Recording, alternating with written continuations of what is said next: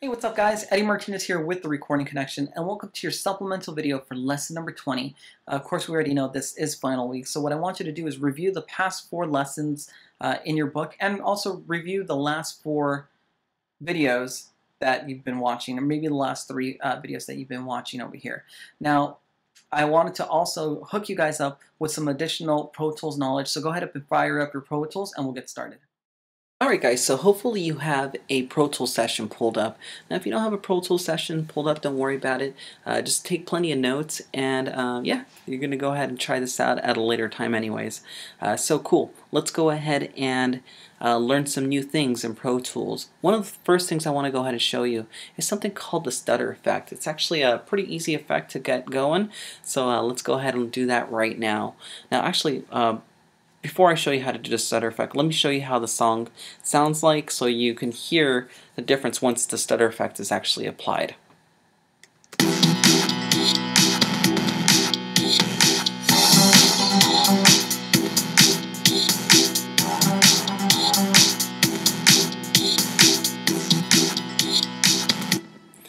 Okay, so we have this one, it seems like a note that just kind of drags on for a little while. So we want to go ahead and excite it a little bit by actually implicating the stutter effect. So what I did is I went ahead and I made some cuts so far, and what I'm going to do is I'm going to go ahead and mute some of these so that the stutter effect could actually, come into action. Alright, so cool. The way that you make cuts, this is a very important thing, is you go to your grid area, you make sure that's selected. And then you go to this grid area right here on the transport bar, and just go ahead and click where it says, the note values. And you want to go ahead and make sure that you're selecting the right note value for the grid for each one of your edits. In this case, I already know that 16th note is going to be what works for this, so I'm going to go ahead and keep that selected, and I'm going to continue making more cuts.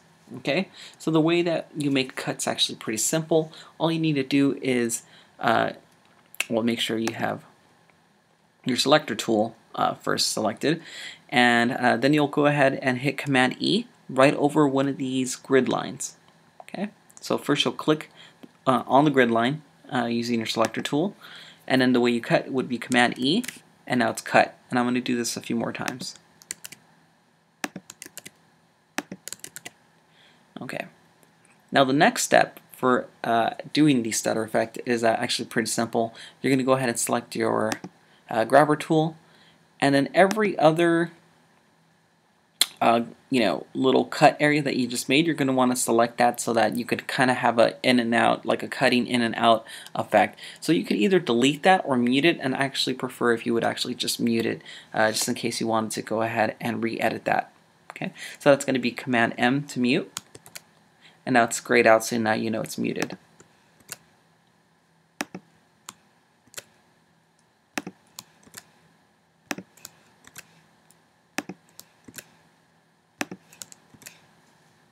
So this is a part where it gets kind of tedious, of course, but your end result's always worth it. Very nice. Okay, so this should kind of give me the effect that I'm looking for. I'm going to go ahead and hit play.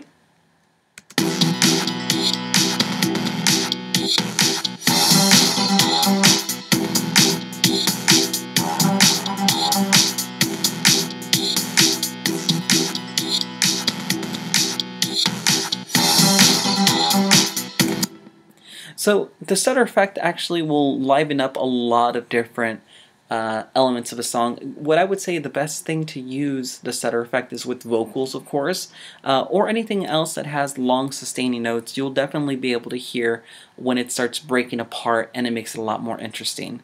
Alright, very cool. So let's go ahead and move on to our next tip. Now this is actually a pretty cool one. Essentially what you're going to learn how to do is how to do a slow down effect with your audio. It's pretty cool. It sounds like a record slowing down. It's really good for building up your next section of your song. So let's go ahead and learn how to do that. First thing you're going to want to do is you're going to want to go ahead and use your selector tool, select the area that you'd like to go ahead and apply this effect to, and then go to your audio suite area, go to pitch shift, verify. Very nice. And from here, you could either slow it down, which would be kind of like a record slow down, or you could speed it up. Imagine if you had your music on a record player or on a record, and you would skip the record forward. I wanted to say CD so bad, but you would skip that record forward.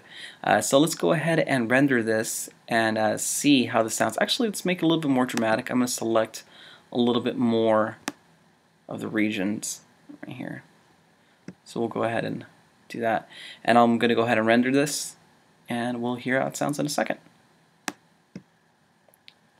So right now it just created some rendered files to give us that kind of record effect. Okay, so let's go ahead and hear how this sounds.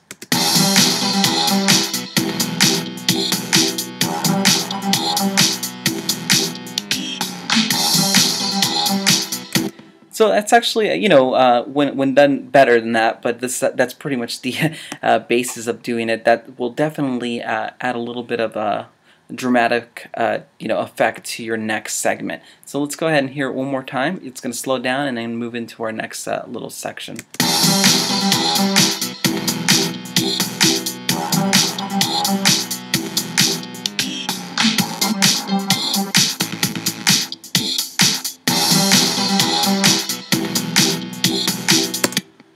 So that's pretty much how you would use that effect. Of course, you would want to have a bigger build-up, so when you have the slowdown, it's more dramatic, of course. But that's basically how you would do it. You would select your region, you would go over to your audio suite, then of course you would go to pitch shift, verify, and then you would just render it. Okay, and if you didn't like the way that sound, all you need to do is just Command Z, and everything's back to the way it was previously. Alright, and the last thing I want to go ahead and show you was a really great way of pretty much not taxing your your CPU so hard. It's actually really easy to do that once you start introducing more and more MIDI tracks. What's great about MIDI tracks is you can get really awesome sounds on your computer and into Pro Tools really easily. One thing that's bad about it is that it really does take up a lot of CPU space, not space, but a lot of CPU power. And you'll end up crashing more often than not. So one way to combat that is to go ahead and once you have your virtual instrument, your MIDI track the way you want it, go ahead and bounce it out and turn it into a WAV file.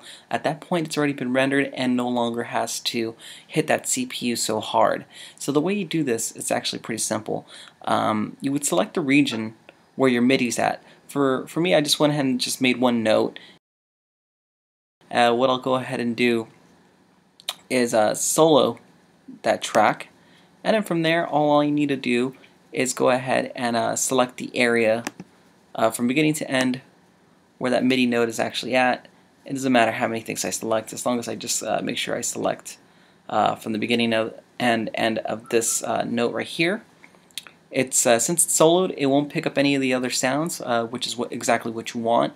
You just want the one MIDI sound, or else if you kind of left this unsoloed, everything else would actually get recorded with your bounce, and you don't want that. So you just want the one individual sound. Now we've soloed that. Then all you need to do from there is go over to where it says bounce to disk. Okay. And you'll just go ahead and that would be file, bounce to disk, or you have the short key command right here. And then it'll give you some options. What I like to do is just make sure that I am selecting my stereo output to kind of keep things on the safe side. I know that I do want a WAV file. What I like to do is to go ahead and have it converted during the bounce. And then of course what I like to do is have it imported into my track file or into my session once it's done bouncing. Okay? And then of course it's going to prompt you to go ahead and name it, so we'll call this dance lead.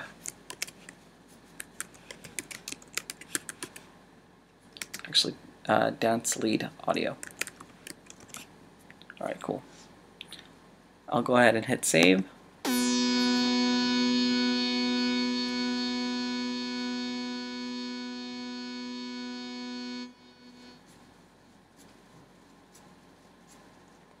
And now that's all done, and it gives you a couple little options here. You could either put in your clip list, or you can go ahead and add it as a new track.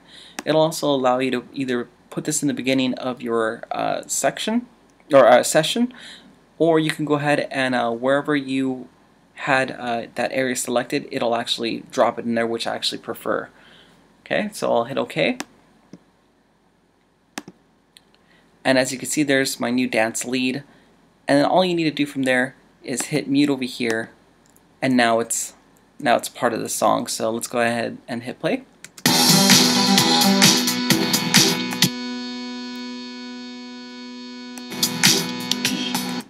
So it's right there, and of course it makes things a lot better for your computer. Obviously you're not going to be crashing as often if you use this little tip.